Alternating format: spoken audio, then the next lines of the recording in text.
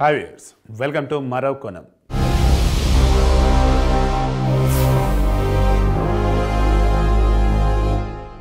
BJP, Janasena, TDP ఈ మూడు కూడా మిత్రపక్షాలు. ఎప్పుడు 2014 టైంలో 2014 ఎన్నికల్లో కంటెస్ట్ చేసింది ఎవరు? టీడీపీ, బీజేపీ కంటెస్ట్ చేశారు. మద్దతు పలికింది జనసేన అధినేత పవన్ కళ్యాణ్. ఇంకా ఎవరైనా జనసేనలో ఆ రోజు కనిపించారంటే ఓన్లీ పవన్ కళ్యాణ్ ఒక్కడే కనిపించాడు. పవన్ కళ్యాణ్ చెప్పింది ఏంటి?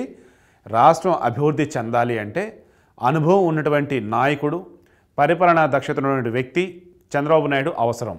ఇక దేశానికి మోదీ చాలా చాలా అవసరం. అందుకే నేను వీరి కూటమికి మద్దతు తెలుపుతూ ఉన్నా. నేను కంటెస్ట్ చేయొచ్చు, కానీ ఓట్లు చీలిపోతాయి. దానివల్ల అర్హత లేని వాళ్ళు ఈరోజు అధికారానికి వచ్చే అవకాశం అనేది ఉంటుంది. కాబట్టి ఆ తప్పు నేను చేయదలుచుకోలేదని చెప్పేసి ఆ రోజు బహిరంగానే మద్దతు చేయడం, ప్రచారం చేయడం అంతా అయిపోయింది. మరి 2014 తర్వాత నెమ్మదిగా టీడీపీకి, జనసేనకి గ్యాప్ పెరుగుతూ వచ్చింది. అదే టైంలో ఫస్ట్ జనసేనకి గ్యాప్ వచ్చింది అంటే అది బీజేపీతో వచ్చింది, టీడీపీతో కూడా కాదు. బీజేపీతో ఎక్కడ వచ్చింది? పాచిపోయిన 2 లడ్డూలు ఇచ్చారంటూ ప్రత్యేక హోదాని కాదని ప్రత్యేక ప్యాకేజీని ముందుకు తీసుకురావటం, దానిని టీడీపీ వాళ్ళు ఒప్పుకోవటం, ఇవన్నీ జరిగేటప్పటికి నెమ్మదిగా టీడీపీకి, బీజేపీకి దూరం అవుతూ వచ్చారు. అదే టైంలో రాష్ట్రంలో ఏదైనా సమస్యలు ఉంటే వాటి పట్ల స్పందించి ఆయన దానికి పరిష్కార మార్గాలు చూపినప్పుడు టీడీపీకి దానికి తగ్గట్టుగానే అడుగులు వేయడంతో ఓకే ఫైన్, టీడీపీ మీద అంత గట్టిగానే మాట్లాడలే. కానీ ఎప్పుడైతే వైసీపీ వేసిన ట్రాప్లో టీడీపీ ఇరుక్కుందో అదే వేలో పవన్ కళ్యాణ్ ఇరుక్కోవడం జరిగింది. అదేంటి అంటే పవన్ కళ్యాణ్ బీజేపీని విమర్శిస్తాడని టీడీపీని విమర్శించడు. చంద్రబాబు చేతిలో పావు పవన్ కళ్యాణ్, అది ఇది అనటంతో పవన్ కళ్యాణ్ ఇంకొంచెం వేగం పెంచి నేను కూడా ఒక పార్టీలో అధినేతగా ఉన్నాను, దానికి తోడు నా పార్టీ కంటెస్ట్ చేయాల్సిన వాళ్ళు చాలామంది ఉన్నారు, పూర్తి స్థాయిలో ఎన్నికలకు వెళ్ళబోతున్నటువంటి ఈ టైంలో ఎవరో ఏదో అన్నటువంటి మాటకి నేను రియాక్ట్ అవ్వాలా అని ఆయన అనుకోవాలా. అసలు రాష్ట్రంలో పరిస్థితులు ఏమున్నాయి ఏంటి అన్న వేళ ఆలోచించి గ్రౌండ్ రిపోర్ట్ కొంత తీసుకొని, కొంత ఆయనకు తెలిసింది తీసుకొని మొత్తంగా ఆంధ్రప్రదేశ్లో సభ పెట్టి టీడీపీని ఆయన మాటలతో ఊచకోత కోశాడు. దీంతో 2019 ఎన్నికల్లో ఘోర ఓటమి పాలవటం ఒక టీడీపీగా సుమా బీజేపీ, టీడీపీ, జనసేన వీళ్ళందరూ వంతే అయింది. చివరికి గెలుపొందింది ఎవరై అన్నప్పుడు ఊహించని విధంగా, ఎస్ వైసీపీ సైతం ఊహించని విధంగా 151 స్థానాల్లో గెలుపొందారు. ఇక వాళ్ళు గెలుపొందిన తర్వాత నెల 2 నెలలు కాదు 6 నెలలు సైలెంట్గా చూద్దాము పరిపాలన ఎలా ఉంటుందో ఏంటని అనుకున్నారు. ఎవరు? టీడీపీ, బీజేపీ, జనసేన వాళ్ళు. కానీ 6 నెలలు కాదు, ఏకంగా 6 వారాలు అయిందో లేదో అటు టీడీపీ, ఇటు జనసేన వాళ్ళు, బీజేపీ వాళ్ళు ఒకరి మీద ఒకరు పోటీలతోనో లేదంటే వైసీపీ మీద కసితోనో విమర్శల దాడి పెంచారు. చివరికి ఎలా వచ్చేసింది పరిస్థితి అన్నప్పుడు వైసీపీని అలా చూస్తూ ఊరుకోకూడదు, వైసీపీని ఎక్కడెక్కడ అడ్డుకట్ట వేసి ఆపగాలి, లేదంటే రాష్ట్రాన్ని అల్లకొల్లం చేసేలా ఉన్నాడని చెప్పేసి బీజేపీ వాళ్ళు, జనసేన వాళ్ళు, టీడీపీ వాళ్ళు భావించారు.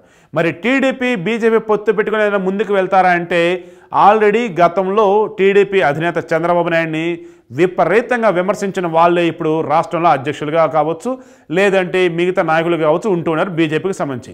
వారు మరలా టీడీపీతో కలుస్తారంటే టీడీపీతో కలిసే పరిస్థితి కనిపించడం లేదు. బహిరంగానే విమర్శిస్తూ ఉన్నారు టీడీపీని కలవము, అసలు టీడీపీ దరిదాపులు కూడా రానివ్వమని. ఈ టైంలో ఒంటరిగా వెళ్తే బీజేపీకి వర్కౌట్ అవటంలా, జనసేన ఒంటరిగా వెళ్తేనే వర్కౌట్ అవటంలా.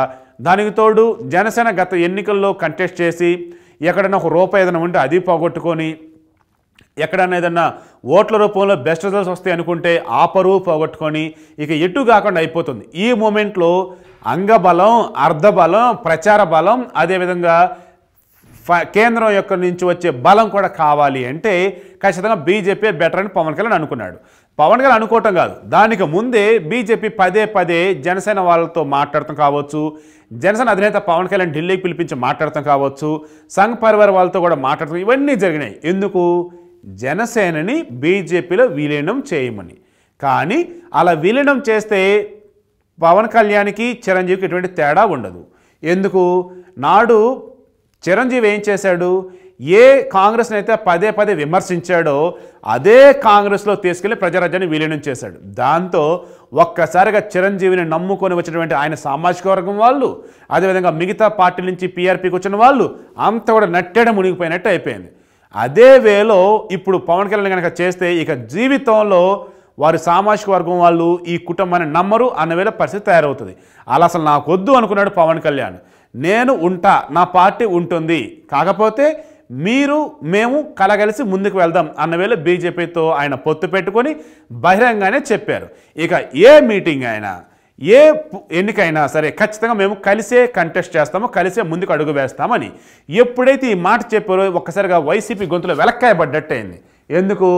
అప్పటి వరకు వీళ్ళు విమర్శిస్తూ ఉన్నది ఎవరని? వైసీపీ వాళ్ళు పవన్ కళ్యాణ్ విమర్శిస్తూ ఉన్నారు.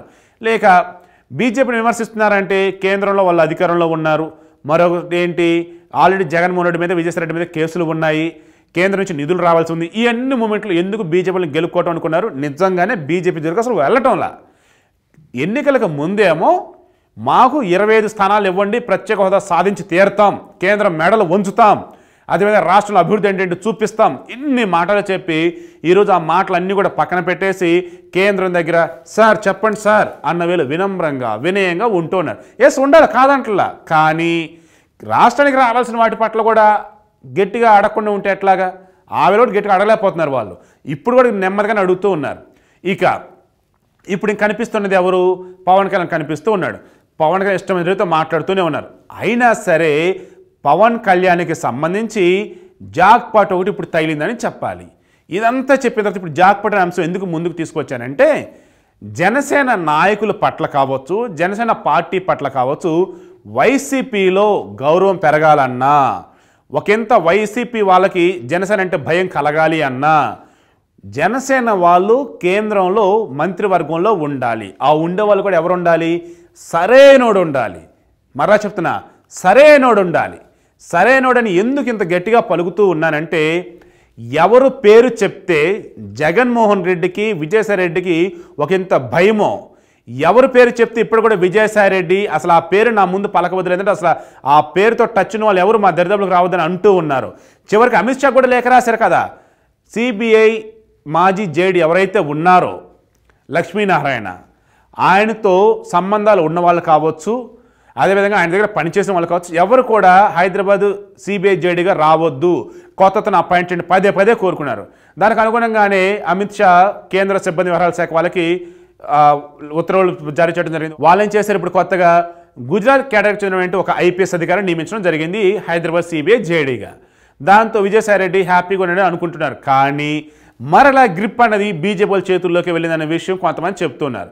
సో ఇప్పుడు ఏంటి మరలా అన్నప్పుడు, ఈ లక్ష్మీనారాయణ కాకపోతే అంతకుమించిన ఇంకో పర్సన్ని బీజేపీ వాళ్ళు అపాయింట్ చేశారు.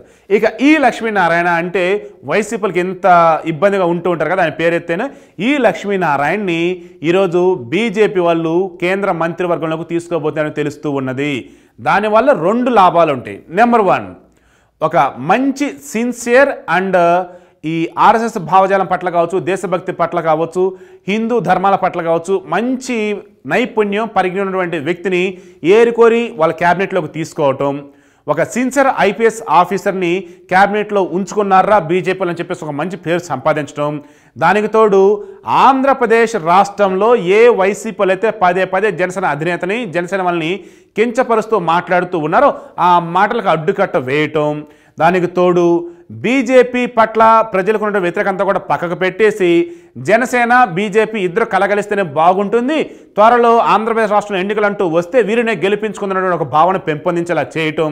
ఇలా ఎన్ని రకాలుగా చూసుకున్న ఉన్నా సరే అటేమో పవన్ కళ్యాణ్కి లాభం చేకూరేలాగా, జనసేన బీజేపీ పార్టీలు లాభపడేలాగా, మరొక పక్క వైసీపీకి చెక్ పెట్టేలాగా ఇప్పుడు అడుగు వేయబోతున్నారని తెలుస్తుంది. ఈ అడుగు మరేదో కాదు, రాజ్యసభ ఎంపీగా లక్ష్మీనారాయణని ఎక్కడైతే వైజాగ్ లోక్సభకి కంటెస్ట్ చేసేసి 3వ స్థానానికి పరిమితమయ్యారో వివి Lakshminarayana alias CBI JD Lakshminarayana, మాజీ జేడీ మాజీ జాయింట్ డైరెక్టర్ అనుకోండి ఈయన.